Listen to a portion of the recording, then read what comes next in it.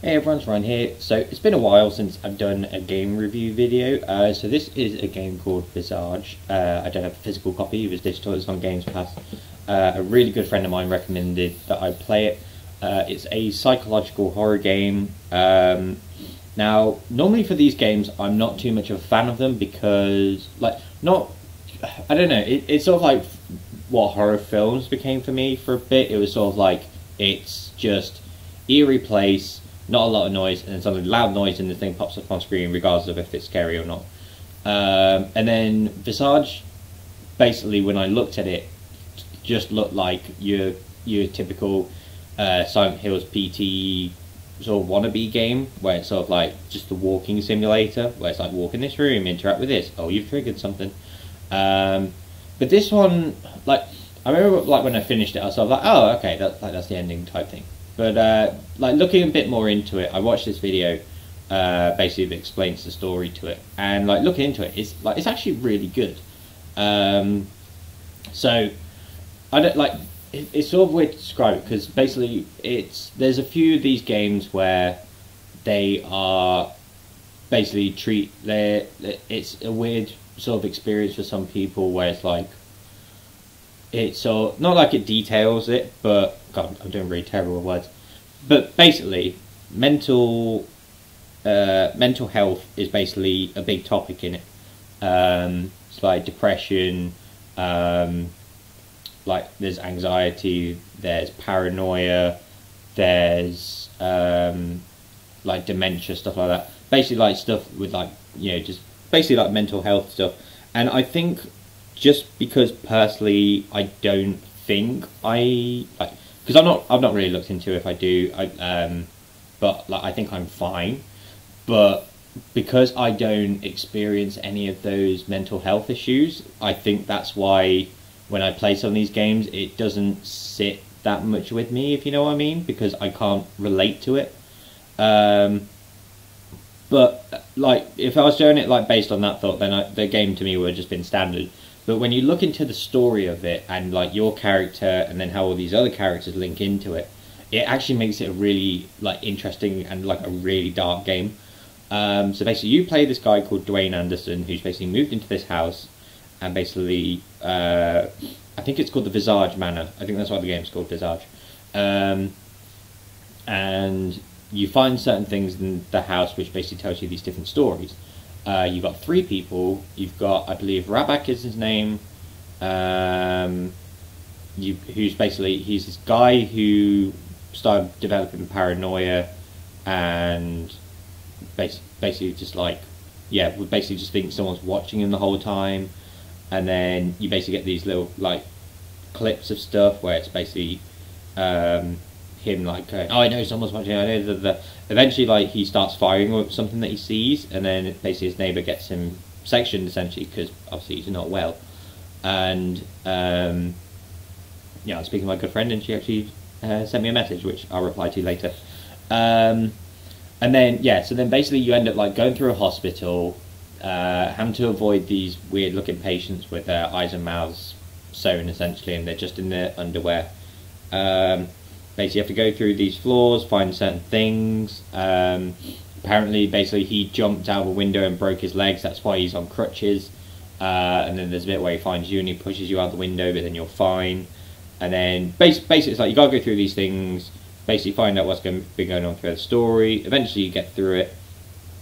I can't remember what happens at the end of Rabak's one, if I'm honest, because it was that long that I last played it. I forgot how it ended. I think you just escape, and then you basically get this eyeball, which is really weird, because you have this shrine room essentially, where basically all the pieces are put on there. Then you get Lucy's chapter. Basically Lucy is this little girl that she basically, talking through the TV, this demonic entity started talking to her, became friends with her, then convinced her to kill her pet bird. Then the parents basically, because of this, got her to get medical treatment, which was a bunch of syringes. Then the mum wasn't happy with the fact it was syringes and having that much of a dose on the kid.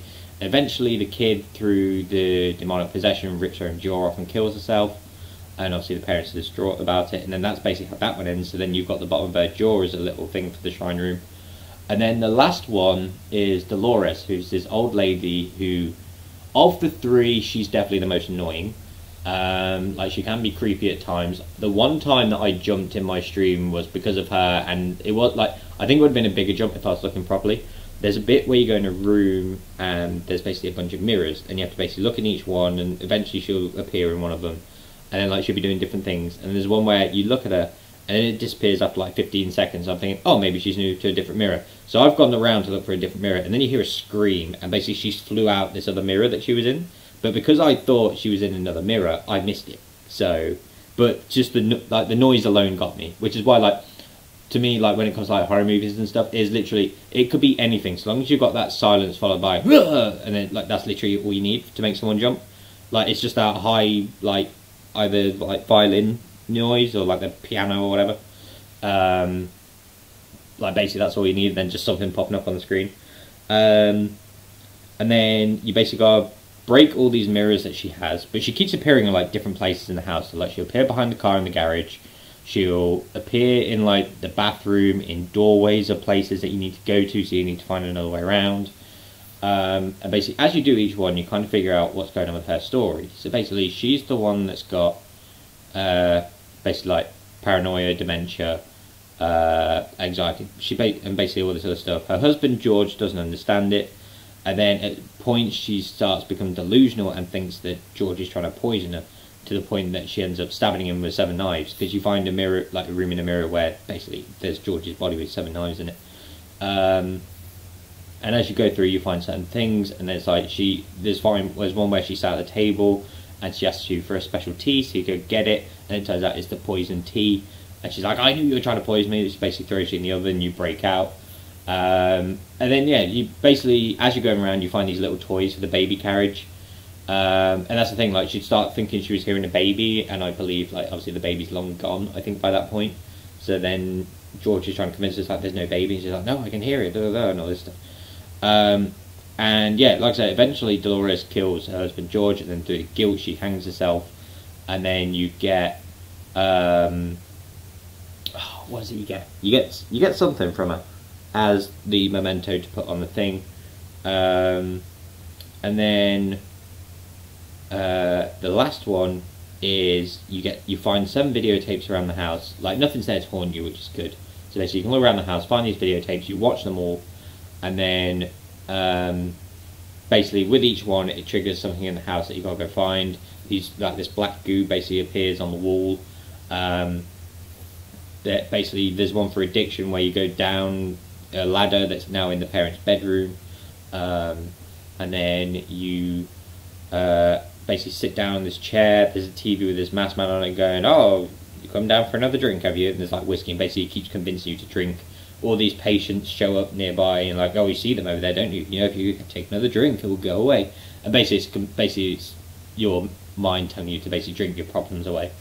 You go through that, you get a mask piece, and basically you have to do like 7 different challenges to get these mask pieces, all to do with what the videotapes were. So there's like, I think, addiction, affliction, pride, prison, indifference, and then there's like 2 other ones which I cannot remember right now.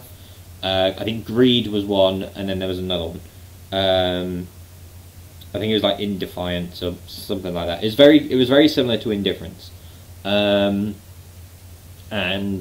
yeah, basically with each one, it basically tells you the story of Dwayne, who you're playing as. So there's one where it's like I said, the drinking thing. There's one where he goes to the shop and buys a bunch of booze, and basically the PA's going, go on Dwayne, get yourself another. Just have another one, and another one, and another one. And basically you're sat in front of the TV just drinking away, whilst your wife is basically going, you're not caring for our child, and all this stuff. And basically, like, you go through all these other ones. And then, yeah, basically it's sort of real. It's like, oh, Dwayne's an alcoholic, and he's basically guilting himself, thinking his wife doesn't love him, and blah, blah, blah, and all this stuff.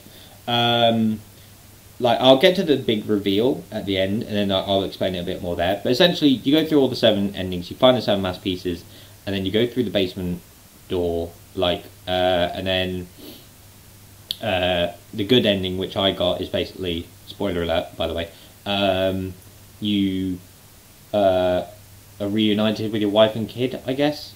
because basically they leave you essentially, I think, or they die. But essentially, like just based on that, I was sort of like, oh, okay, fair enough. Like it's a weird mental journey type thing, and it was sort of like, I think just because I don't relate to that stuff, which is why I was sort of like, it's okay, I guess. But then when you read into the story of it, there's like a tiny little detail. Like this is normally why I love when people do these with videos for like games and stuff. Is they'll look into like all the documents you find. Basically, there was this thing called MK Ultra, which was essentially, I think this was during the Cold War. They would basically test people on LSD and basically see how they react to certain stuff. Because basically they wanted to make, I guess, weird, like humanized weapons or something. And essentially, Dwayne was a part of this, is basically what it's revealed. And all these people that are in this house, they're all from different times, and Dwayne is essentially responsible for their murders, because he's basically injected them with LSD. For example, the kid being given the syringes was LSD. Rabak in the hospital, like he's the only one that names you, like basically he's the one that's aware of you. And like the whole him being paranoid that people are watching, you were actually watching him. Like it's literally, there are cameras and stuff that were watching him. And then when he just gets sectioned, he breaks his leg trying to escape. They bring him back in, and then essentially they lock him in a room and leave him to die. Basically because he knows too much, essentially. And then with Dolores, that is basically because of the water supply, I believe. Same with Rabak as well, because of the water supply, she's basically been through God knows how many years of LSD, which is why her mental illness starts to get worse and worse and worse and worse. So essentially it's sort of revealed that Dwayne is responsible for him, because there's one of the places you find where you're being confronted by your wife in a mask, and she's like, want me to stab you in the chest 7 times, want me to hang you from a noose, want me to throw you out a window and break your legs, want me to rip your jaw off. Basically like being oddly specific about these deaths that you've seen before. And then you can find like a little, like in one of the hospital rooms there's basically a thing with your name on it, and then on the chart is the scientific, like the elements, like the molecules, if you know what I mean. Basically that symbol, but for LSD essentially. And there's one where you go through a sort of water factory, and apparently it's revealed that Dwayne was basically told to supply, like basically put LSD in the water supply, and then it's sort of revealed that like you're basically being chased by this black goo creature. And I say it's a creature, basically it's a human made out of black goo essentially. There's this guy, he's called Lewis something, I forgot what his surname is, like Lewis Trapham or something like that. Essentially, like he's the only one you don't play as, but you find his identity card, like his key card. And it's basically sort of like, they saw, in the video they explain that the black goo creature is essentially Lewis. And the reason why he's the one that's haunting Dwayne is because when Dwayne was told to basically put LSD in the water supply, Lewis caught him in the act, so then Dwayne had him killed essentially, which is basically why this one in particular haunts Dwayne. And then that's basically explains why all the other ghosts are essentially after Dwayne as well, is because basically it's sort of revealed that he's possibly dead as well and in purgatory, which is why basically all the paranormal stuff happens. And then yeah, so then there's a bit with the well when you see all the dead bodies. It's basically because they've poisoned the water supply and everyone's died from drinking from the water supply. And yeah, basically as you go on, it's sort of like it just shows basically Dwayne's guilt and all this other stuff and his past and everything. And then, like I said, you get the good ending where he reunites with his wife and kid, which is sort of like, if you go into that story, I'm sort of like, how does he atone for it all? Like, I think I just missed that part. But yeah, basically sort of like I guess a final review that I'm going to go with. If I just went on the base game, I would have given it like a 3 out of 10. Like, to me, it would have just been like your average horror game that I've seen. Like, I've seen plenty of them before. Like small corridors, flickering lights. Oh, there's this thing spooking you, but you know, type thing. But looking into the story, and looking back on it and going, oh, that's why that's like that, and that's why I like that. I will pretty much budge it up to like a 7 out of 10. I definitely had a bit of fun with it. I think, like, to be honest, I was getting more annoyed of like trying, like, of getting lost and trying to find where I was trying to go. There's one where it's like you needed a lighter to get there, but I couldn't find a lighter anywhere. And I spent a good 45 minutes trying to do that. So that basically, like, stuff like that I was getting annoyed with. But then I found the lighter in a separate puzzle. But yeah, I'm going to give it a 7 out of 10. I think it's a really good horror game. I've heard really good things about it, like, since playing it.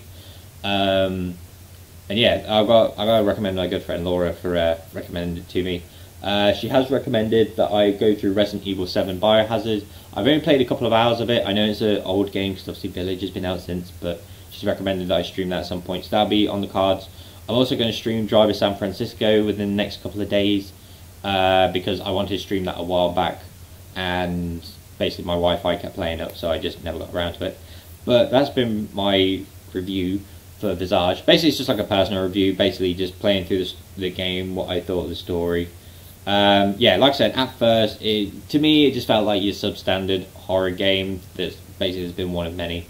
But looking into the story and how it all plays out and everything, I've obviously got to put the mark a bit higher. I think, like I said, I think if I had maybe if I had more of an understanding of mental illness, of like what people go through with it, then maybe I would relate to it a bit more. But I think just because I don't personally, I think that's sort of why some of the things in there I'm sort of like, okay, it's just your substandard, like, oh, he's here, now he's not, oh, now I've turned around and it's only this. But yeah, like I said, it's a really good game. I'd recommend you play it if you can. If you're fine with horror games, I'd recommend you play it. It is on Xbox Games Pass. I don't know the PlayStation side if it's on there. But yeah, that's been my review for Visage. Thank you for watching this. I might do a review for Driver San Francisco once I play through that. But yeah, thank you very much for watching this, and I'll see you in the next one.